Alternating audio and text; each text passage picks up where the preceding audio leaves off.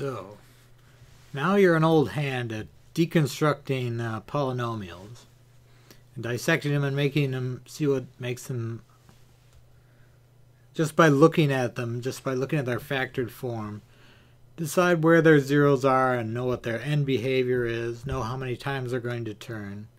So now let's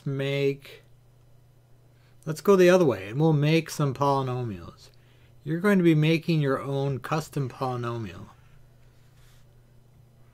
It's going to be named after you. You're going to be famous. So I'm going to make a polynomial. I want it to go down like this. I'm just making this up. And I want it to go through, let's see. I want it to, let's see, touch it. We'll call that, let's see, 1, 2, call it, we'll touch at 3. But it'll go through at 0 and -4. Alright, so I want a polynomial. It's going to touch here. So it's going to go like this.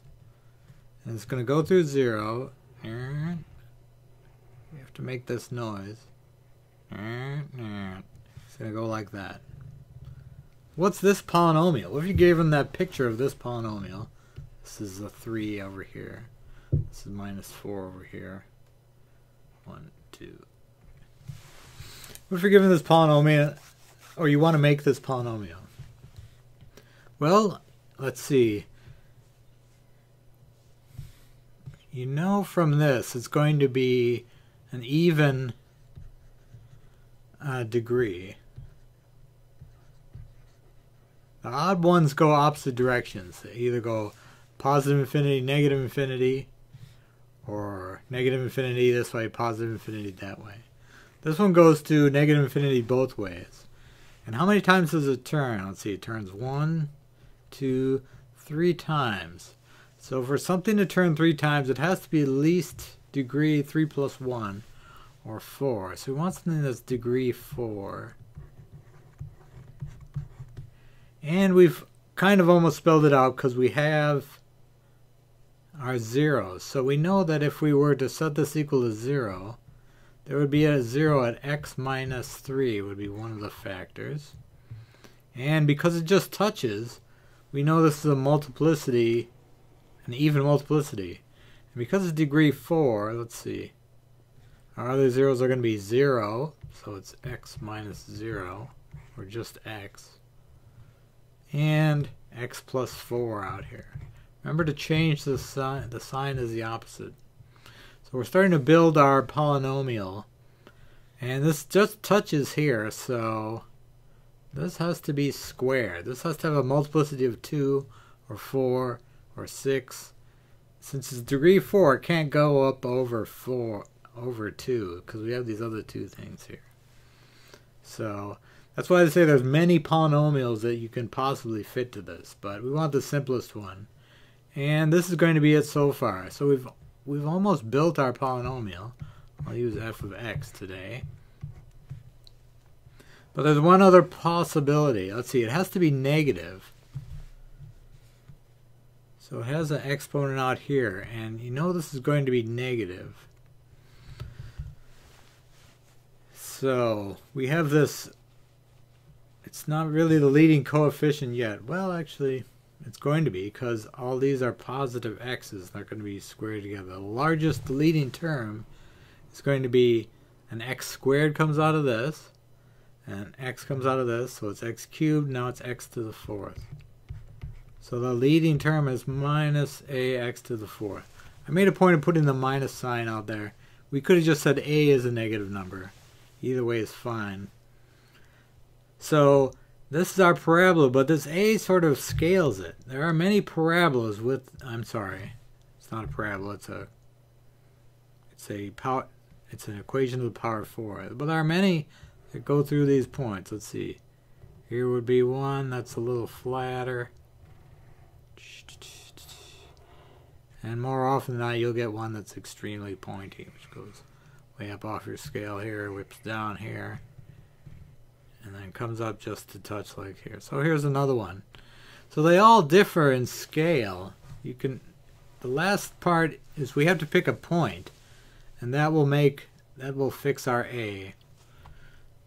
So let me write this again, because I don't like having that x minus 0. It's kind of weird. I'm going to write ax, x minus 3 squared, x plus 4. So to get A, we need a point that's not one of these points. So let's pick something down here. Notice we have to pick a negative. I mean, we're forced to be on one particular side or the other, depending on where we pick it, depending on how this goes. If we pick on the wrong side, then we could end up one that goes up like that. All right, so let's make up a point. Let's try and find something easy. How about, this is going to be squared, so let's pick, say this is 2, and I don't know, minus 3. So the point 2 minus 3 is on our graph. So that means when 3 minus 3, which equals f of 2, we put in 2 for x for all these things, and then we'll be left with just A. So this is minus A, x is 2, so we put in 2. X minus 3 is minus 1, and that's squared. X plus 4 is 6. That's the end of our equation. Alright, so we've got minus A 2 times 1 times 6, and that equals minus 3. Alright, so we're almost done. Let's see. Minus A times 12 equals minus 3. Well, those minus signs cancel off. We'll divide through by 12. And so we're left with A equals 3 over 12, which equals, divide both by 3, 1 over 4. So notice it's positive because we had the minus sign out here. So our final equation, my custom personal equation,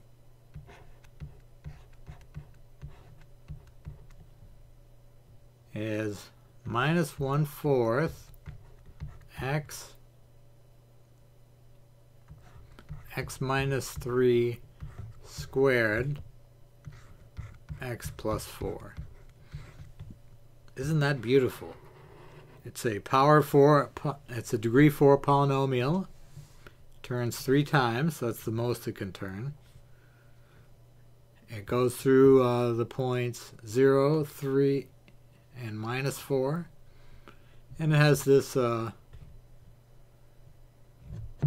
leading coefficient out here, which is negative, which means that it points down here this way, as all even degree equations will. So that's my equation. I want you to come up with your own equation. And you should be able to graph it either by putting in a few points, using a graphing calculator, or maybe even going to desmos.com.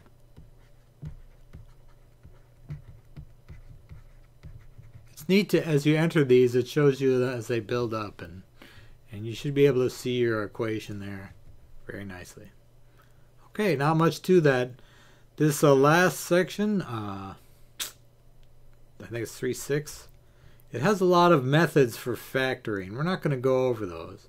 The thing that I like about it is it has some problems which gives you some zeros and their multiplicity and asks you to create a polynomial from that. So I like those equations. That's really all we're getting out of this section. Okay, have fun. I want to see what polynomial you make.